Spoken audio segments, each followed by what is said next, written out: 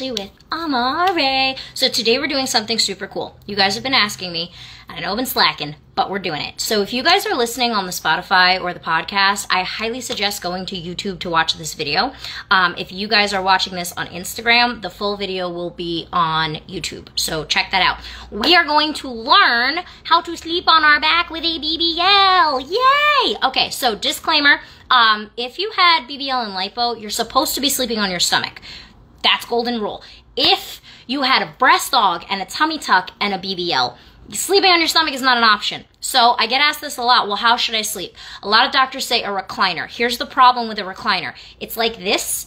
All the pressure is off your stomach, but it's now on your BBL. If you're not supporting yourself off that surface and giving yourself a gap so that your butt is floating in that gap, you're going to wind up putting pressure on the BBL and it's going to hurt a lot. So here's how we fix that.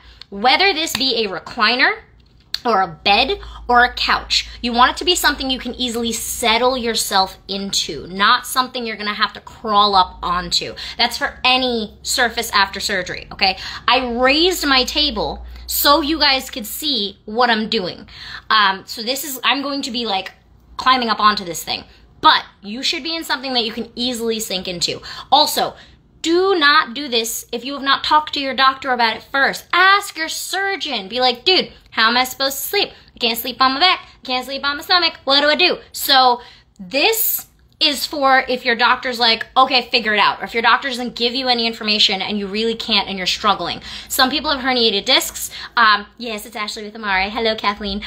Some people have herniated discs. Some people can't sleep face down. It's super uncomfortable. It's ruining your neck. It's ruining your back. This is the solution, sleeping on your back in this way. Now, these bolsters that I'm using, I got on Amazon. I will link to them. These are the bolsters. This is our Elizabeth office. These are the bolsters that we use in here for you guys. They are very, very thick. They do not collapse. So that's number one. The supplies that you're using to do this need to be firm. So comforters are really thick and work really well. If you can fold up a comforter into a square and use that for under your legs and under your back with some really firm like throw pillows or couch pillows or something, that's going to be your best bet. You don't want anything that's going to collapse under your weight when you're trying to do this. You'll be messing with it forever. Another thing, super important, I understand you might be finding this video after your BBL, but please test this out before your surgery, guys. When you're able to move it around and set it up and figure out where in your house, where you're staying, that this is going to be a comfortable setup for you to easily get into. Figure out where you're going to put things, what exactly you're going to use so you know that it works. Okay, so I will put this bolster link in bio. I'm using 2 of them. Sometimes you can use 3 of them if it's comfortable. Kind of up to you. I'm using 2 of them for the purposes of the demo. But I'll put that link in the bio. I'm also gonna, again, it's gonna be on the YouTube. That's gonna be the easiest way to find it is our Amare Healing Arts YouTube. The link will be right there in the comments section or in the little info section. It's also gonna be on our Spotify, and like I said, because I'm demoing, if you guys are listening on the podcast, you might want to switch over to the YouTube and check it out. The links will be in all the appropriate places. So, next point, your BBL pillow. We're not using a boppy pillow. That's number one. If you don't know what kind of BBL pillow you need, if your BBL pillow is collapsing, if it doesn't look like this, where when you squeeze it, you have to like really squeeze it to get it to collapse, it's not going to hold your weight properly. I have a video on the post-op shop for the Amare BBL pillow, talking about, which I did buy a like random BBL pillow on Amazon and showed you the difference between the 2. So if you don't know what kind of BBL pillow you should be using, especially for this setup and what it should feel like and what it needs to be like, go find that video. It's on our YouTube. That I think is also, that podcast is also on our podcast things. But that's the first and foremost super important thing before we even start to learn how to do this, is you need to have a proper BBL pillow. Otherwise, this will not work. So, BBL pillow and really firm bolsters or really firm blankets or pillows are what you are going to need, and a surface that you can easily lower yourself onto.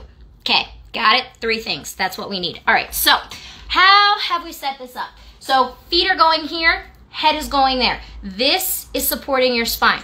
This bolster, oh no, this bolster, your spine is going this way. This is where your back is going. This is where your legs are going. This space is where your BBL is floating. in here. Your BBL should never be touching the table or the surface. There shouldn't be any pressure on it. So we want to make sure that whatever we're stacking, pillows, blankets, whatever it is, it's high enough that it's going to lift you off. These bolsters are really big and thick, so they're going to lift me up really, really big.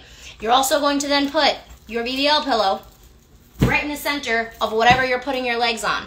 This is the super important part. Yes, you can do this without the BBL pillow, but you're going to collapse, and I'm going to show you that in a second. So, blankets for the spine, bolster, blah, blah, blah, for the legs. Okay. Oh no, I'm in so much pain. Oh no, it hurts so bad. Oh no, I'm gonna crawl up on here. Oh no. This is very clumsy. But again, you guys aren't gonna be climbing up, you're gonna be lowering yourself down. So, we are all in line.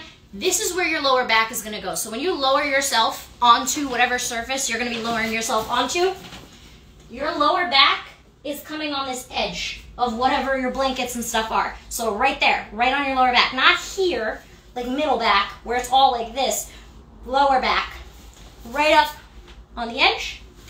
And then your BBL pillow is coming right on the back of your thighs. So the point where your glutes meet your thighs, every BBL garment has like a seam right here where it separates the BBL from the legs. That seam is what you want touching this back edge of the BBL pillow. So we're going to scoot this up. It's cradling right there. And here we are. There's zero pressure on my BBL. This is my lower back, and it's actually not even on the bolster. And this is my BBL, and I'm relaxed completely flat. And this is how I'm laying. So this is how you're going to do it. Set it up wherever you're setting it up. But all of this is space. There is zero pressure. Nothing is touching at all. This whole thing is space. You can see right through it. This is how you should be set up when you have BBL breast aug, BBL tummy tuck, ab repair, skin removal, all the stuff where you can't lay down. Now again, we want to make sure that this is up high enough, because if it's not, look at what happens. I took away the BBL pillow and I'm completely collapsed. That's why it's super important you have an actual firm BBL pillow, not a boppy, not regular pillows, an actual BBL pillow that works, because it makes a huge difference in where the weight is sitting. So when we put it back, it's cradling, and we have all this space. So even if you're just using blankets, bolsters, pillows, all of that, you gotta make sure you're up high enough, because it makes a huge difference. And not that you're just up high enough, because again, when I laid on this, it squished and I collapsed. This is the key. Using this thing is the key. So if you have no idea about the BBL pillow situation, check out that video or go to the Amare post-op shop, and you can click on the BBL pillow product page, and the video where I show you the difference is right there on the page. So hope that was a little bit helpful for you guys. But again, you want to make sure that, first of all, this is going to be safe for you. Talk to your doctor about it first. Second of all, you are lowering yourself down onto something. You're not trying to climb up into a king-size bed. And if you're doing this on a recliner, you can set it up the same way. This part would be where the legs of the recliner is, where the little kicky outy thing is, the end of it. This part would be the back of the recliner. And again, using the BBL pillow on top of all of that, you'll get that nice big space in the recliner, which would be a lot easier than trying to get into bed or something like that. But if you're far enough out where you're starting to sleep in bed, this is still a really good way up until your 6 weeks to protect your BBL. So I think that's pretty much it. I will post the links in the places for the bolsters, and then you guys know where to get this. And that's it. If you guys need help with after BBL stuff, if you're having a complicated surgery, if you're having lipo, breast aug, hernia repair, like BBL situation going on, set up a virtual, 732-841-0142. Alex can set you up with that. Our virtuals, we have increased to 45 minutes because 30 minutes is not enough. They're $135 for 45 minutes. You can call Alex to set that up. And I hope this was a little bit helpful. I will try to kind of splice up the important part of this and put it in a reel so you guys have it really quick. Otherwise, this will go on our YouTube on Friday. Ashley with Amare. I will see you guys soon. Bye!